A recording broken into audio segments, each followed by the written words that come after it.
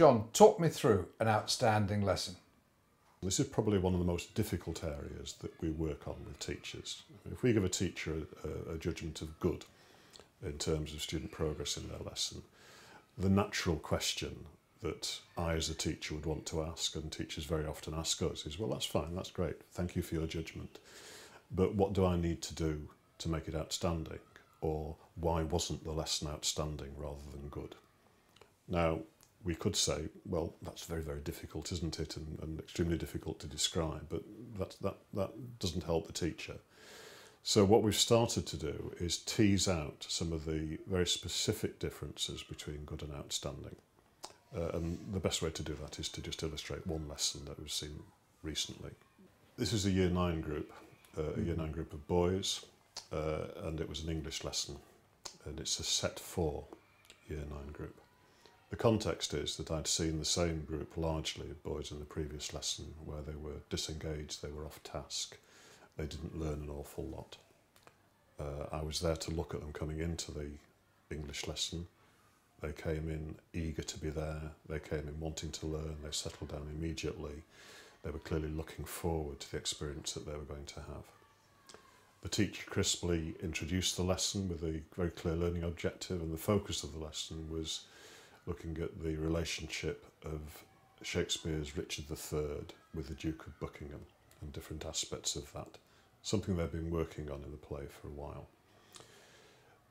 The teacher went on to deal with the learning outcomes, but preparatory to that she said, remember, boys, that you started at the beginning of this year with targets of level 5, and you know what your targets are now. Remind me.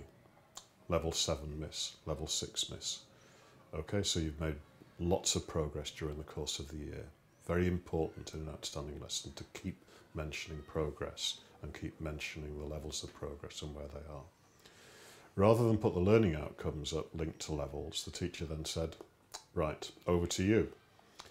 We've been through this process before. Just remind ourselves about the difference between a level 4 to a level 7, which is the journey you've been on.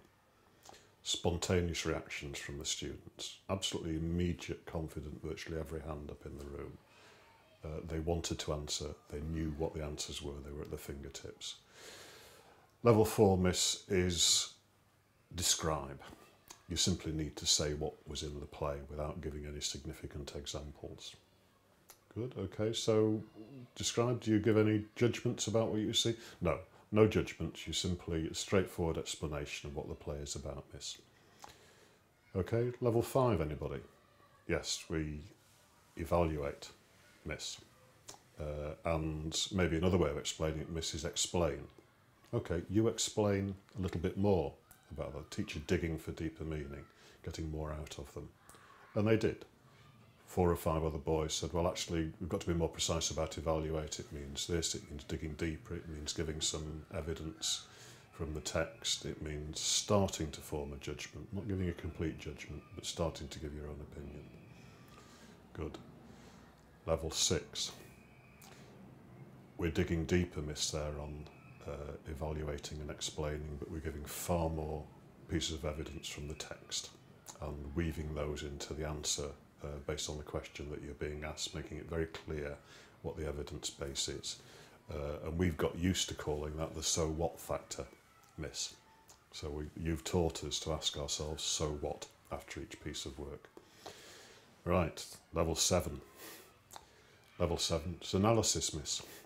This is where you're analysing. We've learned how to analyse much more in a much more sophisticated way during the course of the year. It's one step further, or more than one step further, than evaluating and explaining. Significant evidence from the passage, passing an opinion, passing judgments. Well done, boys. Good. Okay. Here's the learning outcomes. And up they went on the board. What do you notice about these? It's what we've just told you, miss. And the learning outcomes were exactly the same as the process the boys had gone through.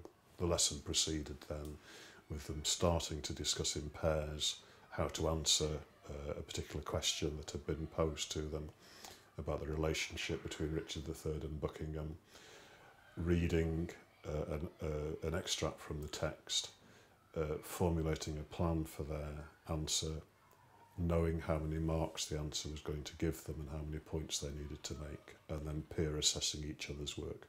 Well, actually, sorry, you've not got further than a level 5 with this piece of work. You need to do this, this and this. Well done.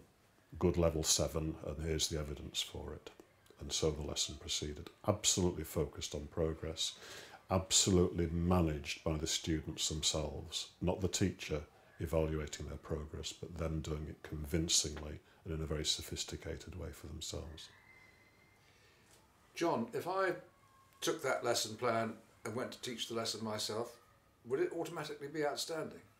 No, and this is part of the skill that we have to have in the work we do and the way in which we teach the people we're working with in schools to work with other people, that you can't give somebody a plan. There is no set piece lesson which leads to a good or outstanding lesson.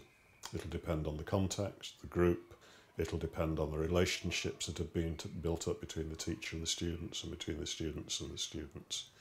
It's likely that that plan, if it follows that process, will have all the pegs for learning in it, but it's actually the students and the way in which you work with students over a period of time that leads to the notion of outstanding progress, and that's a very individual issue between a teacher and an individual class. And one last question about that lesson. When we use the term essences, it always sounds a little bit Shakespearean and mysterious. If I asked you to talk about the essence of that lesson, what sort of things would you be talking about? Well, the essence of the lesson would be the ones that we include in the work we do with teachers. It's evidence for rapid and sustained, and the emphasis is on sustained progress from the students, not just delivered in one lesson for the sake of an observer, but it's very clear that that's there in every lesson. It's been built up over a period of time and students are used to doing it. They're not putting on an act or a display for either themselves or the teacher or the observer. The second would be the teacher's role in intervening at appropriate times in the lesson with a considerable impact on students and their understanding of what they're doing. And this teacher did that in a very understated way. She wasn't telling them what to do. She was getting them and challenging them to consider and evaluate issues for themselves. And again, they were used to that process. Just two examples of that. But the key essence is that absolute focus on students working much harder than the teacher, being entirely confident with what they're doing and confident to admit that they didn't know how to do something and needed to find out a better way of doing it.